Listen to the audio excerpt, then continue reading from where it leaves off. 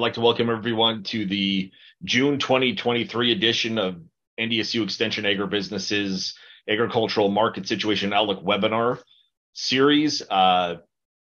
Same format as has been for a few years now. We'll have a series of presentations followed by Q&A.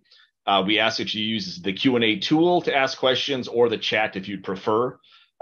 With that, I'll turn it right over to Brian Parman. All right, I'm going to share my screen. All righty. So today's, I got two topics essentially I'm going to cover, one kind of briefly and then the other one, I guess, kind of briefly as well, but just two that I want to go through. I want to talk about interest rates in the Fed real quick, who have met this week, and then some of the highlights from the Farm Business Management Records data that we put together recently.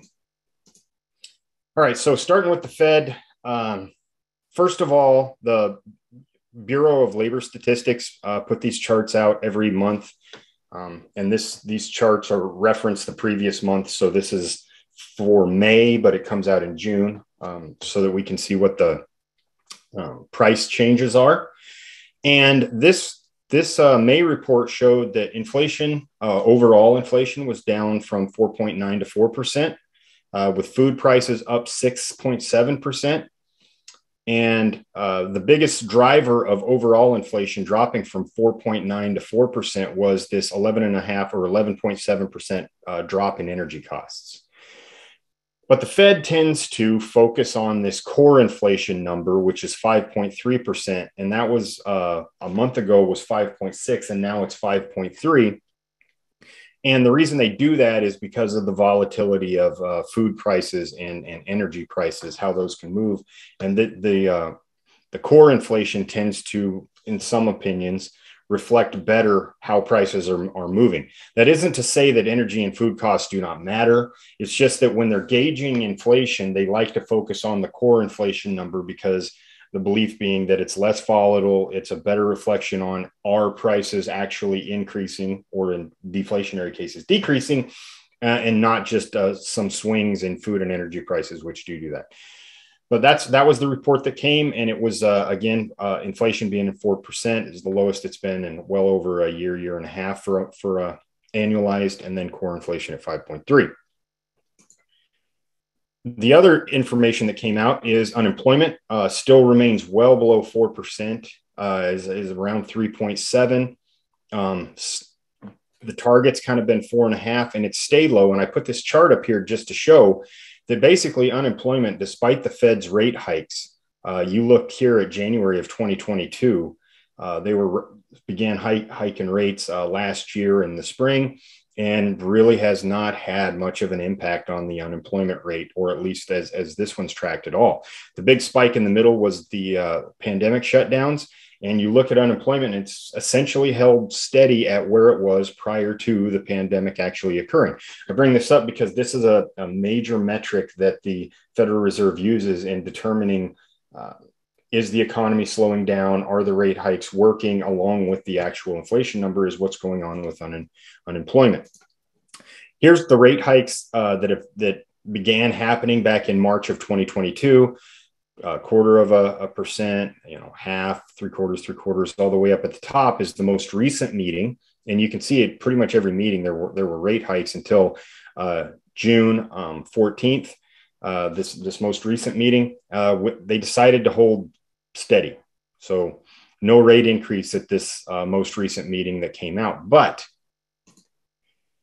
the Fed, the biggest thing with this one is looking at the Fed's comments. Okay, so they did not increase rates this time. And the Fed's comments, and I kind of paraphrase some of this, sees progress on inflation, but not fast enough. Their words. Core inflation remains stubbornly high. Another comment there. And then this was a direct quote basically from Jerome Powell, is that the labor market is surprisingly resilient or surprisingly strong. Okay. And I put that in bold letters and underlined it because that is, again, a metric that they use and rely on along with the inflation numbers that come out every single month as to what they're going to do with interest rates. They project core inflation to be 3 to 3.5% by the end of the year. And a strong possibility, this was mentioned, what they said, for 2 more rate hikes this year, given what the data says right now. And so the projections by Fed board members is for, like I said, I didn't finish it out. My apologies.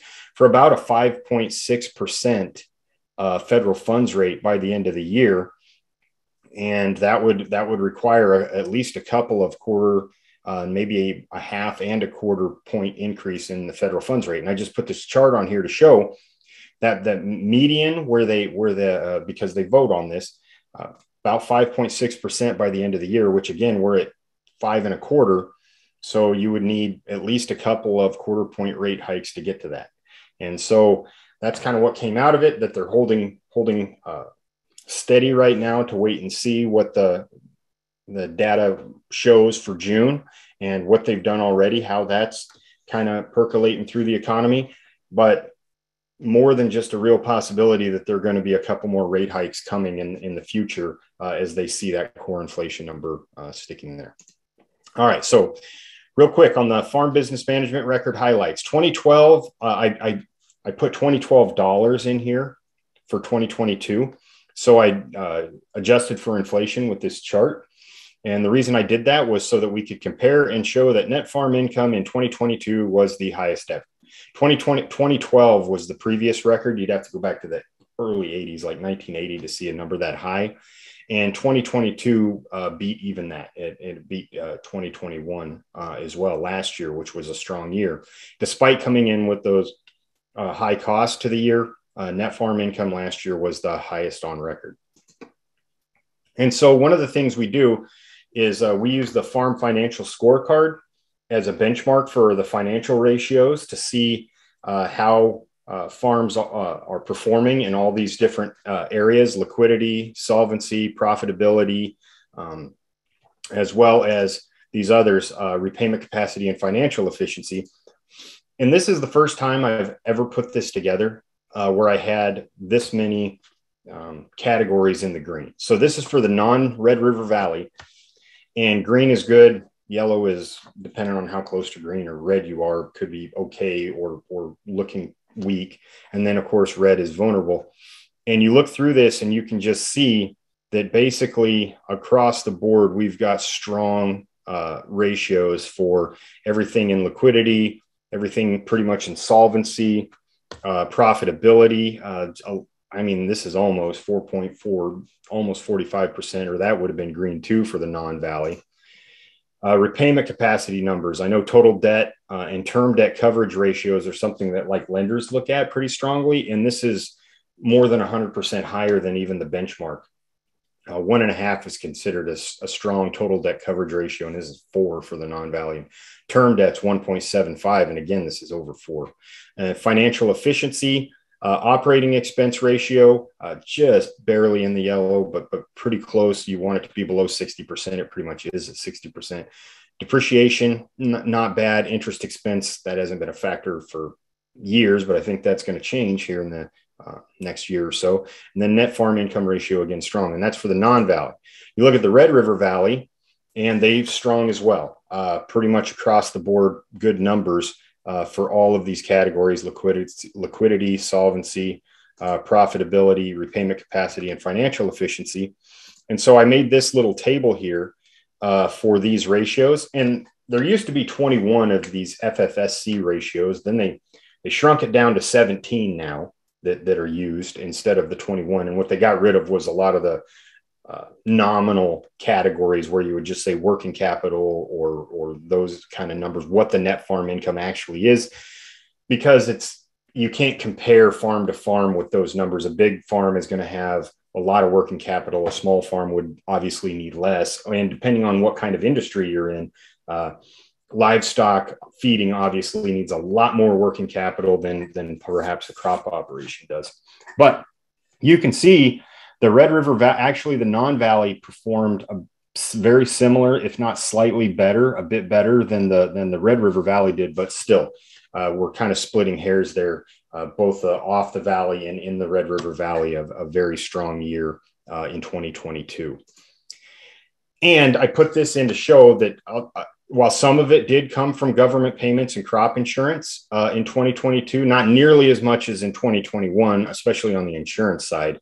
and not as much on government payments as well, especially compared to like 2020, which was high, a lot of it coming from like CFAP, but still significantly higher than the previous year that we had essentially net farm incomes coming in close to that, which was 2012. And you see there, it actually had very little coming in the way of crop insurance and government payments. Almost all of it was from production and strong prices. So still some coming in 2022, but such a strong year that that government payments and crop insurance, while a factor, definitely a factor, not the major cause of the high incomes.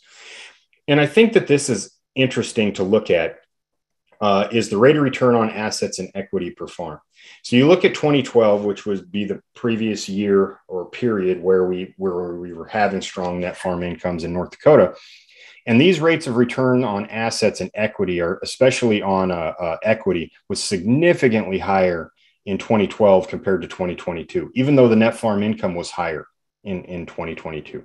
The reason why: asset costs, the value of equity has just gone up so much in the last couple of years, especially we've got land prices that have gone up double digits a couple of years in a row. We've got equipment costs that have gone up dramatically, well into the double digits and expected to continue to increase, at least in the near term, causing this rate of return on equity and assets to decline, even though we've had strong net farm incomes. You increase the value of those units, you have to make a lot more money off of them to get these rates of returns higher. And we have made a lot more. There's been a lot of income generated in farming, but the costs of these assets, the major assets in production, have just gone up so much that these rates of returns on equity and assets have declined. And I just show this to show purchases of machinery and equipment and buildings. Based on this data, I mean, it's obviously a massive record. And I do think some of it is the purchase of new equipment because we've had additional income. But I think a lot of it is just because equipment costs have gone up. This is in dollars, not in number of new pieces of equipment bought. And since it's in dollars, this big increase here could, a lot of it, I think, is explained in just the high cost of farm equipment and overall equipment prices. So by and large, a great year in 2022, one of the best ever, even though the rates of returns are a little less than we'd like to see. And so now we're looking toward next year and trying to decide, okay, Frane's going to come on soon and talk about crop prices. But at the end of the day, our production costs from last year versus this year were projected to be about the same, very similar, with an increase in interest rates, obviously, a decrease in fertilizer to an extent, but an increase in equipment costs. So we're kind of balancing out those increases and decreases. And overall, the projection on production costs was about to be the same last year versus this year. So then the big question will be what happens with our crop yields, what prices are able to be secured to evaluate, and we'll take a look at it and see where we wind up overall, given those factors. And then my last comment on the Fed thing, again, takeaway, saying that there's probably going to be a couple more rate hikes in the future. It's going to depend on the data coming in, but right now it looks like that core inflation numbers remaining pretty sticky, and the labor market remains pretty tight. And as long as that continues to be the case, they're saying that there's probably going to be a couple more rate hikes, maybe finishing out the year around 5.6% on the federal funds rate, which would probably roughly translate to 7.5% interest rates, a little higher than they are now. So with that, I will go ahead and stop my screen sharing. And I believe Frane Olson, Dr. Olson, will be your next speaker. All right. Thank you, Brian. Let me share my screen now and we'll get rolling. So I'm going to provide, so my name again, Frane Olson. I'm the crop economist and marketing specialist with NDSU Extension. Here's my contact information. So if you do think of something later on that you want to visit about, I'd be happy to do that. We will have some time at the end of this session for some Q&A, and hopefully I'll make some statements to try and stimulate some discussion as well. So I'm going to take a real quick review of the most recent information we got out of the USDA, as well as an update on some of the things that are market forces now that are creating quite a rally today, and I'll talk about that in a bit more detail. So first, what are the current key issues? And right now, the Eastern Corn Belt in particular is becoming dry. One of the main reasons we saw this pop in the market today is that the U.S. Drought Monitor maps got updated and came out that there was an increase in the area, primarily for corn and soybean country, that is now in some level of drought. Even though it's a pretty minimal level, it's still showing up as drier conditions. And I'll talk more about that in just a moment. The other thing is our export sales, in particular for wheat and corn, even though seasonally we don't have really great export sales at this time of year, when we look at what's happening in the global markets right now, both U.S. wheat and U.S. corn is relatively high compared to other exporting countries. And so we are having some export sales, but they have really, really slowed down given the relative value of U.S. products in the global market versus versus other countries. And so there's some counterfactual things going on here that are also, I guess, causing some concerns, at least from my perspective, longer term. But right now, the weather is really kind of trumping everything that's out there right now. The other thing, as a reminder, on June 30, USDA will release their acreage report, which is an update to the prospective plantings report that we got in March. Again, this is a farmer-based survey of the acreage that actually did get planted. So we'll be able to cross-check what the planting intentions were versus what actually got seeded. Right now, my expectation is we're not going to have any major or substantial shifts or adjustments. But of course, until we get the numbers, we don't know. So with that, I'm going to pretend to be do my best imitation of a crop economist here. We'll talk a little bit about what came out on the reports. This is for old crop. These are ending stocks numbers for old crop. We've got all wheat, corn, and soybeans. Just as a refresher course, on the very top row and highlighted in blue is the average trade estimate. This is what the private analysts and traders were expecting to see. Towards the bottom, the highlighted in black was the numbers we got last month. And of course, on the very bottom, highlighted in red, are the numbers that we got in the June report. So when we compare, there's two different ways of comparing this. One, what happened this time relative to the last month. And in my case, probably the more important is what happened this month relative to what the trade was expecting to see. So I'm really going to compare the blue row and the red row. Not any major for old crop. There wasn't really any major adjustments. There wasn't any big surprises. Really, for the only adjustments that USDA made, the all wheat numbers were identical for both production and consumption. Again, this is old crop. We're getting very close to the end of the marketing year now, so those numbers should become final soon. For corn and soybeans, the two things that were adjusted downward was both corn export sales, total forecast for the year, as well as soybeans, the exact same thing. So when we look at the blue row versus the red row, those adjustments that were made was all because of reductions or slippage in the usage, the amount of total exports that we expect to see out of the United States. But again, the trade was expecting a lot of that. So if you compare the red to the blue, the trade was expecting to see some lower numbers. We got those lower numbers. Actually, they were a little bit more, they're more of a reduction than the trade was expecting. Now, again, not bigger earth-shattering changes, but tweaks and adjustments along the way, basically confirming that the USDA forecasts are confirming what we have seen happening in the marketplace. Moving into new crop. Now, this is, if you notice before it was old crop, this would be the new crop ending stock. So this is the crop that's currently growing. Again, we want to compare the green line, the very top row, with the bottom line, which is red. Very similar numbers. So the USDA's numbers that were actually reported were very close to what the trade was expecting.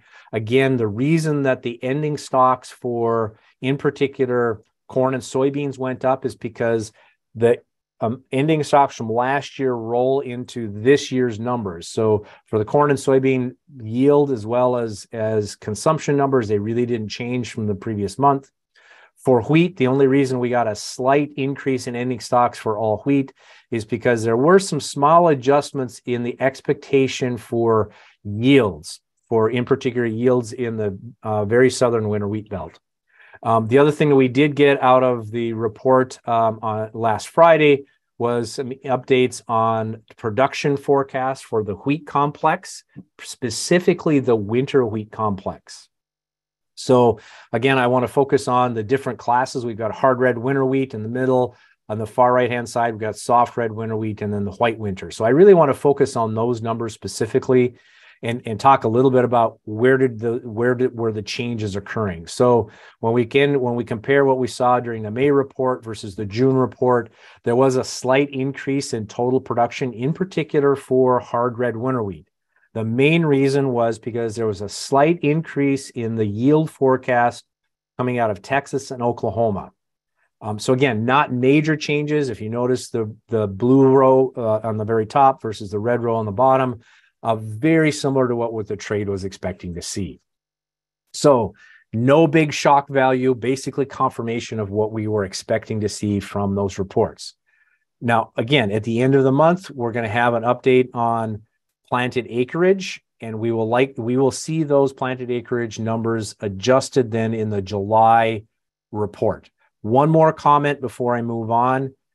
Just for everybody's, as a reminder for everyone, USDA will not adjust the yield numbers, their yield forecasts for corn and soybeans until the August report. So even though we're starting to see some drier conditions in the winter wheat, in the Corn Belt show up, which I'll show you in just a moment, USDA is not going to adjust their yield forecast for corn and for soybeans until the August report, when they do a farmer-based survey. They take a combination of farmer-based survey plus satellite imagery, and they try and do their updates to their forecasting models. So you're probably going to hear some private analysts really bash USDA during the July report that they haven't adjusted their yield forecasts. The point is, they don't adjust their yield forecasts in July. That's not part of their process. That's not the methodology they use. So there's going to be a lot of debate and discussion about what, again, like every year, what yields are we going to be getting into. So I was going to say this before, but I'm going to do my best imitation of a weather forecaster here and talk a little bit about not only soil moisture conditions, but more importantly, what is the weather going to look like as we move forward? Because right now, this is the topic. This is the story that everybody is focusing on. So the drought monitor map got updated this morning. This is the updated map. Notice that as you get into the core eastern Corn Belt in particular, notice there's that huge dry red spot in eastern Nebraska, moving into Iowa and even into Missouri. Some of those dry conditions we had seen before, but they have now extended into the northern half of Illinois. So we get into the Illinois area, we get into southern Wisconsin, Indiana, Ohio. This region in this central Corn Belt, central and eastern Corn Belt, is really where a lot of the concern and issues are starting to show. Now, I'm going to show you kind of a sequence of other maps that will basically tell you the same story, but in a little bit different way. Now, the drought monitor map is trying to measure or get an estimate of how deep within the soil profile is this dry layer starting to move. So the yellow areas typically represents that the crop is showing some stress. It's abnormally dry. That's the yellow. The crop might be showing some stress, but it's not that that soil moisture or the lack of soil moisture has gone really deep into the soil profile. By the time you get into these really dark reds and maroons, like you see in Kansas or even in eastern Nebraska, the dry layers move so deep into the soil that your soil profile that now you're starting to get wells that are going dry, stock ponds are drying up. You have much deeper or more dramatic, not only agricultural, but just other consequences for the dry weather. So please think about this as how deep into the soil profile is that dry layer moving. Now, the next map I'm going to show you, this is from, if you notice the dates, this is from June 12th. This is information that's put together by a joint venture between NASA as well as USDA. And then what they're trying to do is measure in this map, if you notice on the right-hand side, this is soil moisture. So we're looking at volumetric soil moisture. So we're taking the ratio of water volume in the soil relative to the soil volume. So if you look at the scaling on the right-hand side, think of those as percentages. So in the green area, we're looking at about 35% of that soil profile is water. Now, this is for the top 6 inches. So we're really trying to look at that very top soil layer. All right. Now, notice if we get into these areas in central Nebraska, you get into areas, for example, in parts of Iowa and northern Illinois, you get into Wisconsin, even up here in North Dakota, in particular, you get into western North Dakota, northeastern Montana. This soil layer, this top 6 inches of soil is very dry. I want to caution everybody, one really good rain shower, if we have an inch or inch and a half rain shower that comes through, that first 6 inches are going to be replenished. Obviously plants will have a reprieve from some of the drier conditions. Another way of measuring this, and this is also at the 6-inch depth. Again, these are all computer generated models. They're using, this is using information over many, many years. So here what we're looking at is the deviation from average. So when we look at typical soil moisture versus what we're seeing right now, what does that look like? So there are areas obviously within the Corn Belt that get a lot more moisture than we do up here in the Northern Plains. And so they typically have a lot more soil moisture available. So let's not only look at what the absolute levels are, but more importantly, how does this current soil moisture compare to a longer term average? Now, again, NASA and USDA have been doing this for quite a few years. They're going back to 2015 as the baseline. So we're going 2015 through 2022 as that reference point for average or historical. And they're comparing today's numbers with what you would normally see at this time of year. Once again, when you start looking at what's going on, in particular, and Brian was just talking about this earlier before we came on, you get into western Nebraska, southwest Nebraska, where he's from, over the last several weeks, they've had a lot of rainfall and has really, at least on the surface moisture, replenished a lot of the surface moisture area. The really deep subsoil layers have not been replenished yet, but at least on the surface, they have been. Now let's shift over into, let's look at North Dakota, in particular, northwest North Dakota and northeast North Dakota. There are areas up here relative to normal. We're well behind our normal pace or our normal rainfall and soil moisture conditions. We look at, again, this starting with about the eastern half of Iowa, going particularly into the northern half of Illinois, and a little bit into Michigan and Indiana. This area right here is the area that the pocket that everybody's really starting to worry about. The reason I'm bringing this up again is I have a real big problem with people using social media photos to demonstrate how bad things are. The last time I checked, I have yet to see a Facebook post or a Twitter post of a photo of a field that is absolutely picture perfect. Every time you see a picture, it's going to be the picture of the worst field in the worst corner you're going to see. So I will tell you right now, you're going to hear stories and see photos that are showing up. I've already seen a couple show up in the last couple of days. And the photos are coming from this pocket up here in northern Illinois.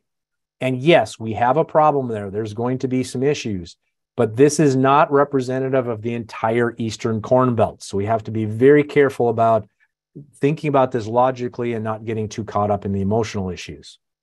So again, this is at the 6-inch depth. So 1 or 2 really good rain showers coming through. All of this is going to clear up and we're going to get back to more of an average map setting.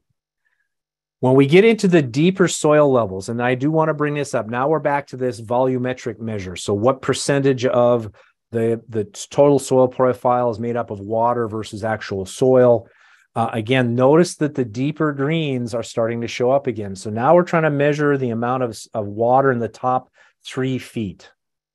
Okay, so now you get a little bit different picture about what's going on.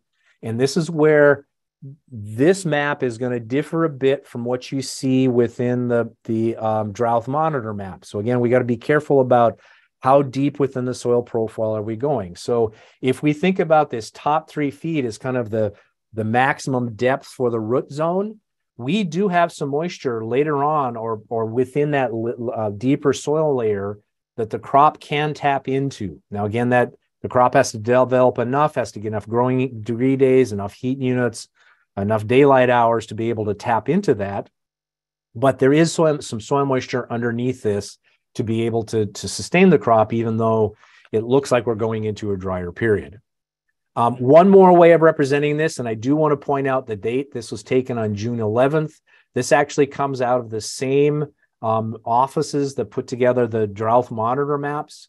So what they're trying to do here is the vegetative drought response index. So basically they're using, again, satellite imagery and NDVI, the vegetative health, to be able to look at how green is the crop today relative to what we'd normally see at this time of year. Okay, so this includes what they call complete. So there's a way you can filter out for just cropland acres or just pasture land acres or the complete picture. And so I chose the complete picture to try and give you a better idea kind of geographically of where we're looking at this. And there are areas and pockets, for example, parts of the Golden Triangle up here in Montana that are actually in very, very good shape, if not even a little wet. But then we get into this pocket in Nebraska. We get some of these drier conditions going on in Iowa, Illinois, Indiana, Ohio. Again, this is vegetative health. So we're comparing, it's the relative health. So we're comparing the greenness of the crop today versus what we would normally see.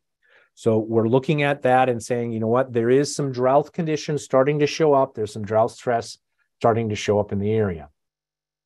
So looking forward, this is from National Weather Service. I pulled this morning. This is a forecast that they made as of yesterday. For the precipitation outlook, you know, it looks like we in our area may get some reprieve. We may have some rain showers coming through, hopefully being able to recharge some of that initial topsoil moisture, give us at least some time frame to be able to continue to get that crop developed. But when you look at this northern Illinois, eastern Iowa, and into Indiana and Ohio, this pocket, and again, southern Wisconsin, which is also very heavy in the crops area, this pocket in here is kind of the bullseye to say, look, it doesn't look like that region, which is now suffering the most, is going to get much of a reprieve. They're not going to get those rain showers to come through and recharge the soil moisture in that root zone. Now, the other thing that's going to happen, if the National Weather Service is correct, is we're also looking at average to slightly above average temperatures, i.e. hot and dry. Now, in our region, again, if we can get those rain showers, the higher temperatures, you know, for those later planted crops will help us to be able to catch up a little bit on crop development. But again, we need the moisture to be able to have that growth spurt. But again, you move into this southern Minnesota, Iowa, Wisconsin, Illinois region, this pocket right here, over the next several weeks, you're going to be hearing a lot of discussions about what does the crop look like? What's the crop health? What does this mean for potential yields and yield forecasts coming out of the Eastern Corn Belt? So even though last year the big issue was in the Western Corn Belt, Eastern Corn Belt had a fantastic year. It looks like some of those weather patterns are shifting, and it looks like this Eastern Corn Belt is going to have some more problems. So the rally we have going on right now, we are now at market close. November soybeans were up 52 cents today. December corn was up 25 cents today, and September spring wheat was up also about 26 cents today. So this weather forecast right now, we're getting this weather rally. You know, weather rallies tend to be very short-lived and with a lot of spikes. So if you do have some both old crop and or possibly some new crop, I think we're getting to those ranges where you're going to be looking at some additional sales.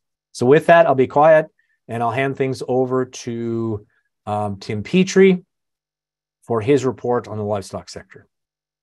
Good afternoon, everybody. Tim Petrie, Extension Livestock Marketing Economist.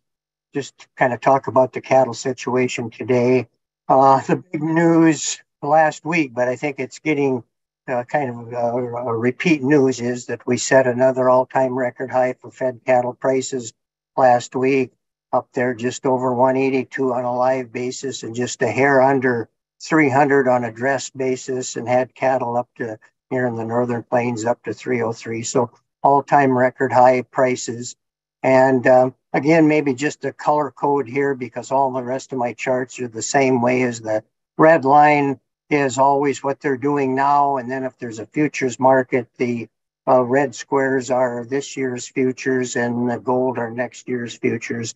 So anyway, the cattle keep marching along.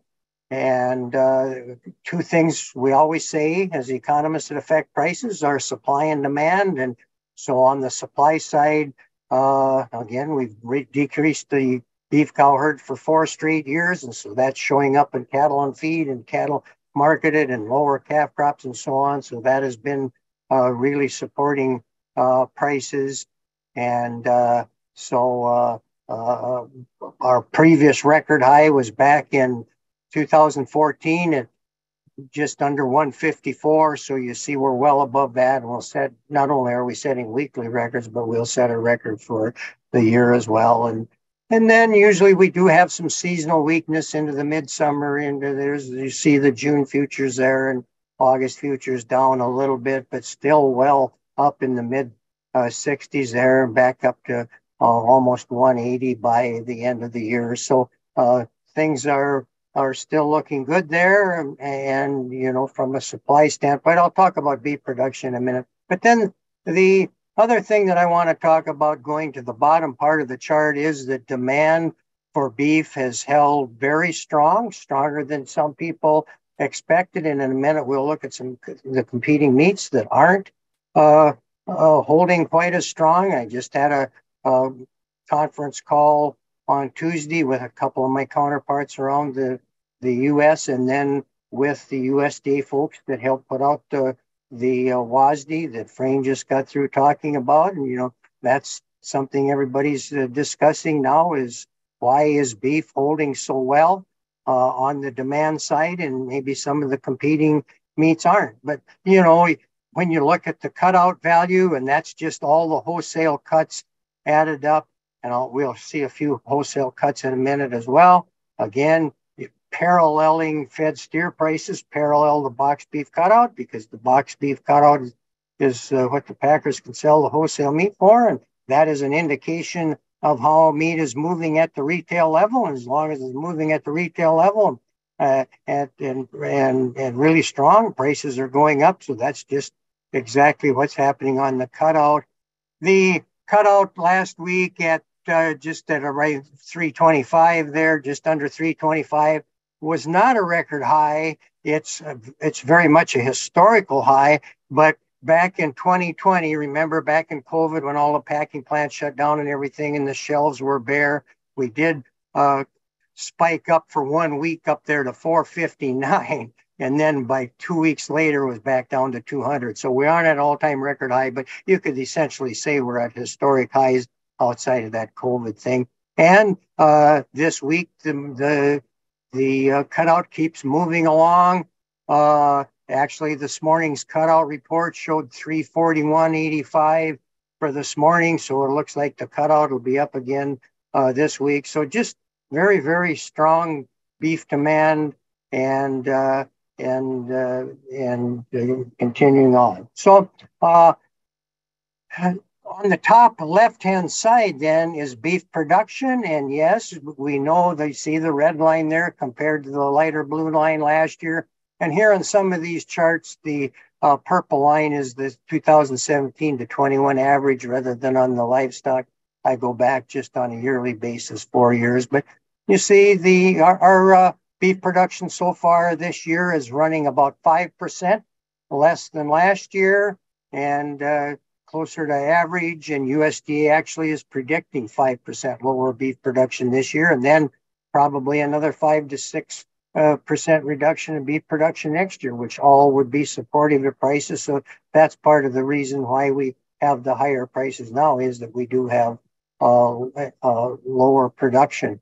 But anyway, then all kind of interesting, all the different individual wholesale cuts that make up the cutout are all, we're not going to go through the numbers here in the interest of time, but let's just look at the red line compared to the blue line of last year. All cuts of beef are trading in some cases quite a bit higher than last year. Again, a strong indication of the robust demand that we have.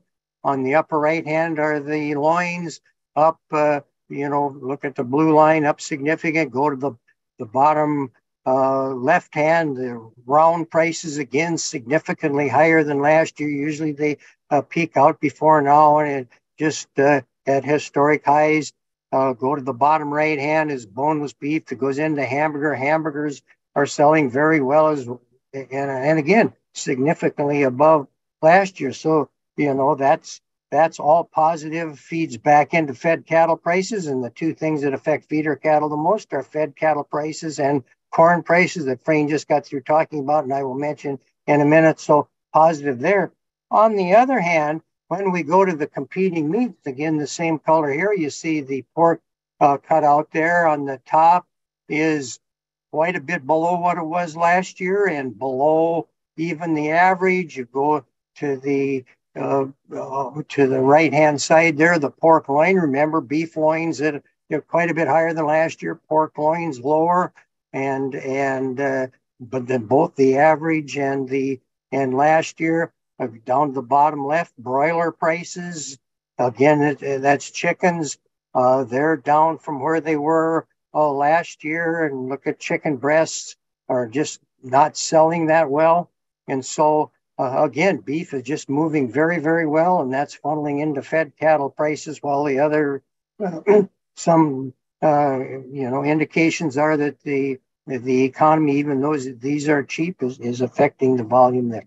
Oh, let's get into the individual feeder cattle for here, and so here's our 550, 600 pound steers in North Dakota. And again, just have been, we've been inching up. The last cyclical price low was in 2020, and it's very much affected by COVID. And then we did inch them up in the purple line there, 2021. Last year, again, always the blue line. We saw improvement, but huge improvement this year. We're the last couple of weeks, we've been up there around 280 average. Some of them even bouncing at the high selling ones up to even $300. So up at historic high levels there, $80 a hundredweight above last year. So a significant improvement there. Again, usually, we do see some weakness into the fall when the marketing season, that light blue arrow down at the bottom right hand of the chart, usually October 15th is the low there. So we are expecting some weakness in fall and I'll mention corn prices in a minute. That's going to be the big thing to watch because we change corn 10 cents a bushel, change fall calf prices $1 in the opposite direction. So that's the big thing for us to watch for, as the corn season progresses, as Frayne said. But anyway, even with a seasonal decline and see what happens to corn, we're still expecting much better prices here this fall. Go to the heavier weight yearling prices, kind of the very same story here. We're trading about $80 more than we did last year. There's the futures, and the futures were off $4 or so yesterday and off another $2 a day. Again, I'll kind of pick that up with my next slide that follows up on what Frayne had to say. But anyway, the red futures there, the August, September, October, November futures showing us that, that we're up there in $245, $240 to $250, significantly higher than last year. So again, we have to wait and see what corn is, but we're just following fed cattle. Again, two biggest things that affect feeder cattle prices are corn and fed cattle. So we see these high prices, and I don't want people to get lured to sleep here and throw risk management out to the wind just because prices are high and are at least expected to stay better than they have been, although there's seasonal weakness in the fall. So, cattle price risk management during the increasing phase of the cattle cycle is different than in the decreasing phase. When prices are going down, it's good to get something locked in. So always when prices are high and at levels like they're now, there's always a lot of volatility in both the futures market and the cash market. The futures market, again, the funds get in and they're just long and long and long, and prices are going up, but then they start taking some profits and bail. So prices can be very volatile there now. And there's always risk for lower prices. Look at the competing meats, and we have the economy and so on. And Brian mentioned some of those things, and we have also the geopolitical things going on. And so in the middle there, the best marketing strategy during the increasing phase of the price cycle is to lock in a floor price and then leave the top side open. And again, how much you lock in on the floor side really depends on your ability to take risk. New beginning farmers, probably need to get pretty well priced up. But if, you're a high equity producer, have everything paid for and so on, maybe not so much. But that's the best marketing strategy. The two ways to do that would be where you can do a floor price but leave the top side open would be with livestock risk protection insurance or futures market options. But just to go back, the volatility, and want to follow up with corn, Brain did a good job of talking about corn, and it's getting dry in the Corn Belt. 57% of the Corn Belt is in some kind of drought. And so we just see what's happened here in the last week and a half. Feeder cattle are off there about $10. And Frayne talked about corn, so I don't want to be redundant with that, but we've seen the spike in corn prices here in the last week and a half or so, up about 40 cents. And then today, just go back to that, change corn 10 cents, change feeder cattle $1 in the opposite direction, corn up to over 20 cents today, and feeder cattle, last I look, about $2. So there is risk, and certainly I think looking at some kind of floor price would be recommended. With that, then, I think I'm finished, and we'll turn it over to Ron for some talk about USDA. First of all, my name is Ron Haugen. Most of you probably have heard me before. I'm Extension Farm Management here at NDSU. I'm going to talk today about a couple of farm programs that I've mentioned before in our talks, the ERP program, plus the PARP, P-A-R-P, a lot of acronyms. First of all, the ERP program, the phase 2 program that was supposed to be done June 2nd has been extended. And I kind of thought they would extend this because farmers were in the field and busy. And so they extended it to July 14th. Now, the phase 2 of the ERP, that's where you try to fill gaps of people that missed it out when you got the ERP phase 1 payment. And this is where you need to take gross revenue from your tax returns. Basically, how that works, you pick your benchmark year and you pick your disaster years. Okay, and then if you are a beginning farmer or a veteran, you get a little more payment. We still do not have any information on ERP2 for livestock. We're still waiting on that. Just wanted to mention that. Now on the Pandemic Assistance Revenue Program, there again, it's been extended from June 2nd to July 14th. And this program is for not just crop producers, but crop and livestock producers. The ERP was only for crops. So what that does, you compare your 18 or 19 calendar year to 2020, the COVID year, and you see if you have a drop in gross income. Now, there's been two webinars at least that FSA has done, one on a national level and one extension tax people helped out. And they're very good webinars to watch if you're wondering how to apply for these two programs if you haven't already.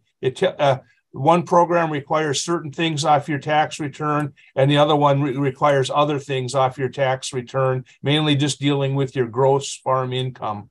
And so it's very specific on what you numbers that you enter, all needed to be taken from your tax return. And you need to have your 1099s from FSA. Certain government payments must be taken out or added in depending on the rules. And there's very good fact sheets that show this on farmers.gov. Now, just recently, there was an announcement of the 2022 Emergency Relief Program. And now we don't really know too much about that, but this is ERP 2022 phase 1 now. Okay, so we're assuming now that it's going to be similar to the ERP phase 1, where you really didn't have to do anything. It just took a percentage of your crop insurance payment. Okay, and it's very streamlined. You basically just got your payment. For those that did not have crop insurance, then it was a little more of a procedure. You had to figure out your AGR, your allowable gross income. We don't know what years are going to be the reference years. Will it be the higher of 18 or 19? Will it refer to 20 or 21 for the 22 ERP program? A lot of unknowns, but they did announce they were doing this program. They also the ERP for livestock 2022 phase 1. That was a very simple process. All you needed to do was be in a county that had LFP, and they paid you a part of the payment that you got. Now in 2022, I believe this is right, Tim. You can correct me if I'm wrong. I believe there's only 5 counties in 2022 that qualified for this. So the way I read this, probably most livestock producers wouldn't be eligible then. But we'll wait and see on the details. They're coming. So as always, at the end, we'll entertain questions. And I was going to say, always contact your FSA office for any of these questions as well. The FSA, the North Dakota State FSA is having training all week. But once they get done with that, I'm sure they'll know some more information. So I think I am the last speaker. So with that, we will entertain questions for myself or anybody else. Great. Thanks, Ron. And one of the unfortunate things, I guess, today with me not having a talk is that I have questions for people. Unless people from the audience would like to submit some either using the Q&A tool of the chat. My first one's for Frayne. I have 2 questions. They're kind of related. Updates related to the war in Ukraine. And then also a question about how does USDA, WASDE consider that, think about those numbers as they put things together. Okay, so update on the war and more specifically the grain corridor, the Ukraine's ability to be able to move product through the Black Sea. So Ukraine does have a couple choices in their shipping routes. The most efficient, the one that has the largest volumes, is loading it on by ocean vessel, loading it at typically right now at Odessa, because that's about the only port they have left open that actually can handle ocean-going vessels or the larger capacity vessels. The other 2 that they had have been bombed to a point where they're not usable. The grain corridor, which was really it's an agreement between Russia, Ukraine, the United Nations, and Turkey to allow Ukrainian grain to be loaded in Odessa and then traveling through the Black Sea unmolested because of the war efforts, being inspected in Istanbul before it leaves and enters the global markets. Now, as everybody remembers, that agreement was made. The original one was for 6 months. It was extended for 6 months. Now it's been extended for 2 months. Right now, it's looking like that will not be extended again. The Russians are being very, very adamant about the fact that they gave some concessions, or they were expecting some concessions from the global community to be able to make their products move, both agricultural products, both fertilizers as well as grains, move more smoothly through the global system. In their view, that has not happened. There's more and more statements now coming out that they are not going to renew that agreement when it comes up in about a month or so. And in fact, grain shipments out of Ukraine through the port of Odessa have slowed significantly. It's not that they've gone to zero, but they've slowed significantly, kind of, I think, in anticipation of this. The problem that Ukraine has is they do have 2 other alternatives. They can try and rail it through another port in forget the name of the country, but it's Constanta is the name of the port. But it's a very small port. It doesn't have the loading capacity that you would have in Odessa. The only other alternative is to try and rail it, use the rail system moving through Ukraine. He hit the border of Poland, and all of a sudden the track size changes. And so you literally have to offload the grain from a train in Ukraine, reload it onto a grain in Poland. That grain has to be re-inspected, and then it can travel into the Eastern European regions. So major heartburn for everybody. There are some countries, not necessarily the countries that we sell to out of the United States, but there are some countries, in particular in North Africa and the Middle East, that are very dependent upon both Russian grain as well as Ukrainian grain as their primary source. Now, even though we don't compete head-to-head with Russia and Ukraine into a lot of those markets, the fact that they're not able to ship or that the volumes are starting to drop have also lifted or supported global prices. So it is something that we need to watch. So it's kind of an indirect effect for prices here in the U.S. But I do expect that as we move forward over the next month or so, we're going to hear more about it, and likely will not get another extension, which means Ukraine now is going to have a much larger problem trying to get rid of actually their shipping volumes of corn have been larger than their shipping volumes of wheat. So it'll impact the corn market. It'll impact the wheat market globally. To some degree, it'll impact barley and some of the oil seeds, but those exports so far have been relatively small. How does USDA try and adjust for those? My smart aleck answer is very carefully. That's always a very difficult thing. They have been trying to adjust their forecasting models to compensate for the extra costs and the constrained shipping volumes coming out of the Black Sea regions. I think from what I can tell, they have been reasonably close in their forecasts so far, at least their annual forecasts. In fact, when I first saw them, I thought they were a bit aggressive. I thought they were being very optimistic at what Ukraine could actually ship, but as it turns out, they came out pretty close. So they are watching it closely. They are trying to model it. They're doing the best they can. Obviously, nobody knows exactly how this is going to work, but I have personally been surprised at how accurate their forecasts have been to date. Thanks, Ryan. I have a question for Brian if he's hidden there in the darkness and come back online. Just regarding interest rates, actions by the Federal Reserve, looking into what might happen, through the rest of the calendar year, and what that might mean for profitability, not this year necessarily, but in 2024 as those rates go up, what that might mean to farmers who are borrowing. Well,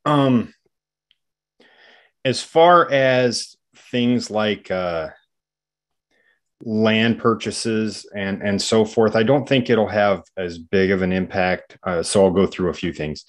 I don't think it'll have a huge impact, higher rates in the short run at all. With land prices moving as much as they are is going to be more of a factor than rates are, and a lot of the purchases are being made via cash, or a lot of the purchase percentage wise is coming from cash. So with that being the case, I'm not sure it'll tremendously move the needle there. I do think it's going to start having some impact on operating notes this year, especially when we look at that. Compared to last year, I mean, they're double or more than double. And so that's going to make a difference. And I think it's going to have an impact on equipment purchases as well, because while people may,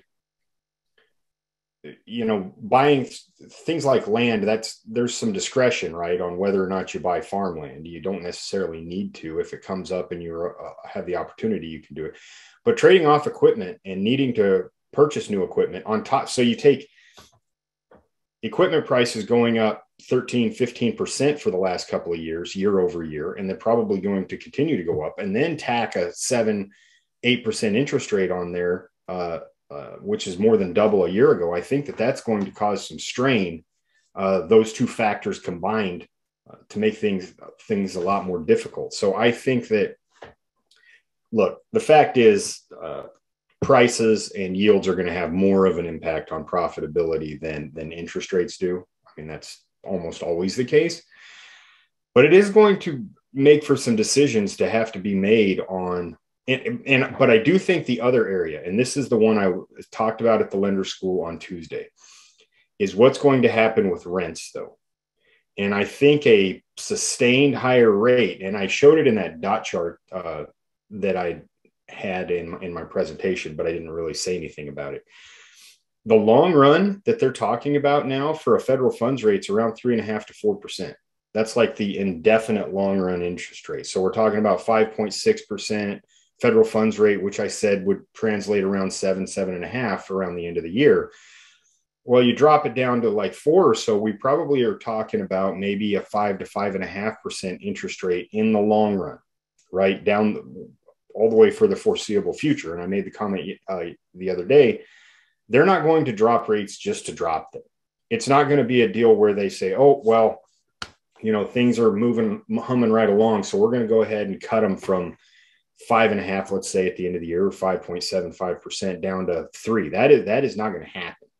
There's going to have to be something that causes them or to react and actually drop rates. So if things continue to hum along and they get inflation under control, I don't think they're going to suddenly just, oops, my camera fell off.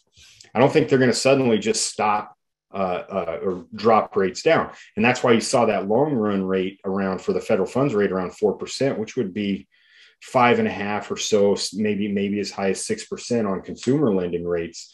And that's the foreseeable future. So if that happens, and those relationships I've talked about where the cap rate on farmland typically tracks 1% or so below, or 100 basis points below the interest rate, that would, and the cap rate when I just calculated it from last year was about 2.65% ish, depending on what you use. So you effectively have to double. You can either double cash rents or cut land prices in half to get to 5%. Well, we're not going to cut land prices. I'm not saying that, but I do see as interest rates, and this is, you asked the question about rates. One thing they could do is start forcing those rental rates up year over year, maybe 6, 7, 8, 9, 10%, something like that every single year for the next 6, 7 years until it falls more in line with that being the case. So back to the original question, how will it affect production costs? I see the cost of buying equipment, owning equipment, and then the thing that Frayne will talk about, cost of carrying grain. I mean, interest rates haven't been much of a factor, so in his presentations, and I've seen a lot of them, we didn't really talk about that very much because when they're 2.5%, 3%, whatever, but you start getting at 6, 7, 8%, all of a sudden that starts mattering quite a bit. So you talk about implicit costs, if you will, or costs of holding grain is going to go up. And if you want to hit on that for me real quick with the interest rate thing, Frayne, on the cost of holding grain because of it.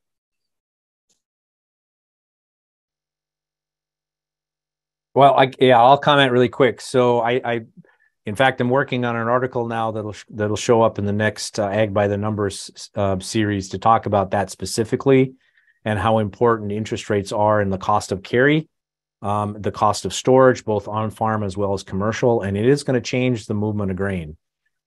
Even though grain prices have come down, interest rates have gone up more, and so the cost of carry has actually gone up about 30 to 35% over last year's numbers. And when you think about it in a percentage terms and the cost of keeping a bin of grain on the farm, that has gone up substantially. And people are going to have to think about that as they're putting their marketing plans together, as they think about their strategies. And obviously part of the decision in grain marketing is not just how do we get the highest price, but it's also, well, I've got my bills to meet and I've got bills to pay, and making sure that you have the cash flow at the time that you need it. And so we're going to have to rethink and kind of relearn some tools that we haven't had to use in a long time.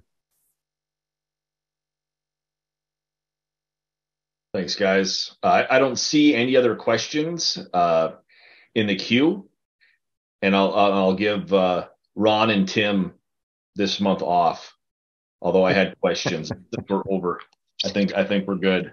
With that, I'd like to thank the presenters for today, as well as everyone who joined us. We will be meeting again next month. It'll be the 13th of July, Thursday the 13th, not Friday, Thursday the 13th. But until then, I hope you guys have a great summer. Thanks.